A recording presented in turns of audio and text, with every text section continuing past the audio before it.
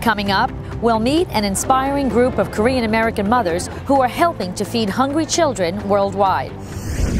These teenagers are making a real difference in their community, and it's spanning the generations.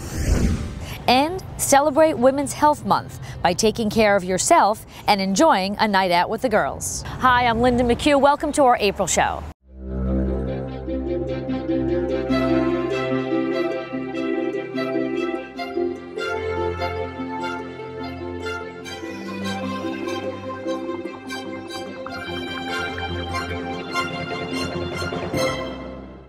The Global Children Foundation, which helps feed hungry children, was started by 3 Korean American mothers in 1998, following the economic crisis in Korea.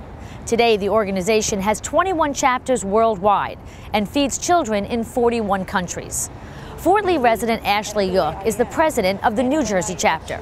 She and her dedicated volunteers have already raised more than $90,000 for the foundation. More than 1.3 million, children are starving around the world. In the U.S. alone, more than 500,000 children are starving. You guys are all making a difference, and it's so important, and you do it because of friendship and love. Fort Lee always makes me proud, but when you come here and you know what the design of this foundation is, to feed children, it makes me especially proud. The most recent fundraiser was a bazaar held at the Doubletree Hilton. But prior to that, Ashley and a large group of volunteers rolled up their sleeves and put their cooking skills to good use. My first event was kimchi making. Kimchi is a Korean cabbage. Between 35 and 40 members joined me making kimchi for 2 days, and it was really successful. My second event was dumpling making. And we made more than 6,500 dumplings. If you think your kids are hungry out there or around the community, who wouldn't help? As a mother, not only this foundation changing kids all around the world for ourselves as well. I'm the one of moms, so I heard about this, the Global Children Company issue. So I'm really, great feeling. So I feel from the Ashley and from the Great Children Foundation. Whatever it's involved with the kids, it breaks my heart. So I believe this is our responsibility to help them. Everything we collect the money, send it to the organization, and they spend all the money to the children. So 100% of the proceeds does go to the foundation? 100%. Surprisingly, the way my communities around companies have been supporting us greatly. So far as we have actually more than 50 companies are participating. We're here to support the community, especially this organization that helps feed children worldwide. Children are the foundation to society, and so we need to make sure that they're healthy. Hopefully we're going to bring this community together as a team. Stop hunger, start sharing. Community service for teens is often a requirement for high school graduation, but volunteer work for young adults can be a life-changing experience, one that helps expand their horizons and fosters meaningful relationships. Fort Lee teenagers have become a valuable resource for the public library. They bring to the library their enthusiasm and vitality, as well as their computer skills and fresh ideas. It's really rewarding. Myra is volunteering her time today at the library's Drop-In Tech Lab, designed to help senior citizens like 87-year-old Morty with their technology-related questions. For us, because we grew up with it, for us it's really natural to do. It's always nice to help people.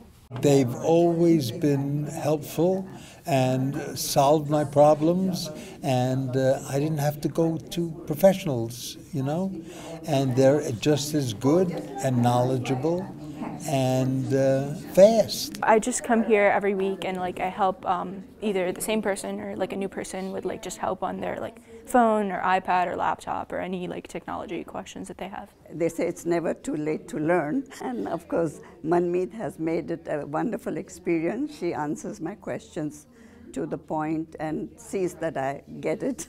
I kind of see them as grandmas for me. It's a great intergenerational program, and I think everybody really benefits and gets a lot out of it, including the teens. Volunteers also take part in Shelfie Fridays to help arrange books and keep things in order.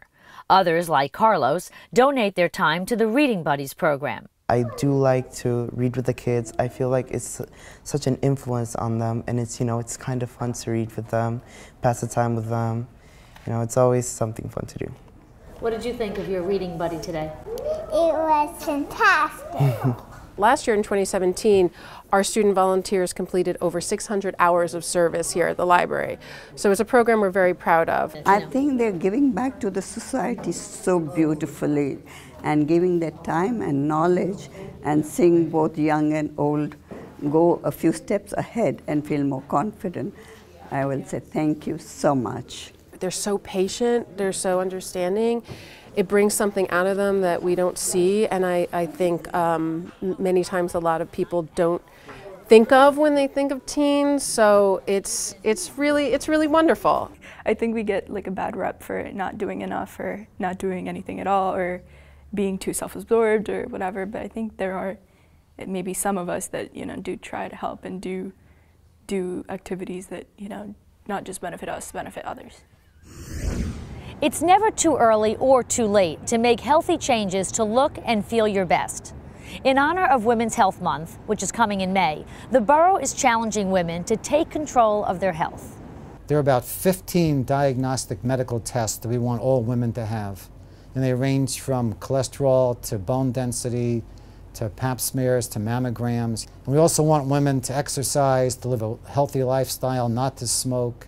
The message is go get your checkups, raise awareness for early detection.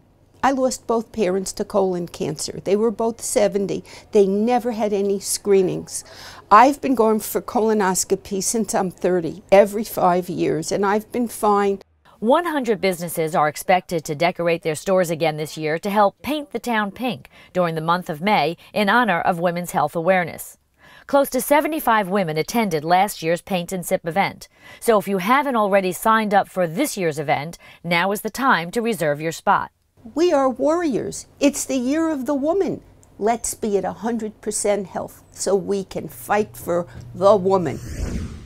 May 7th through 12th is Fort Lee Fashion Week, offering the finest in shopping, dining, and services that the town has to offer.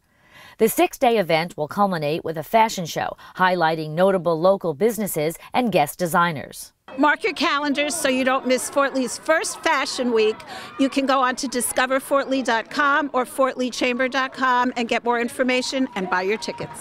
That wraps up our show. Thanks for joining us again.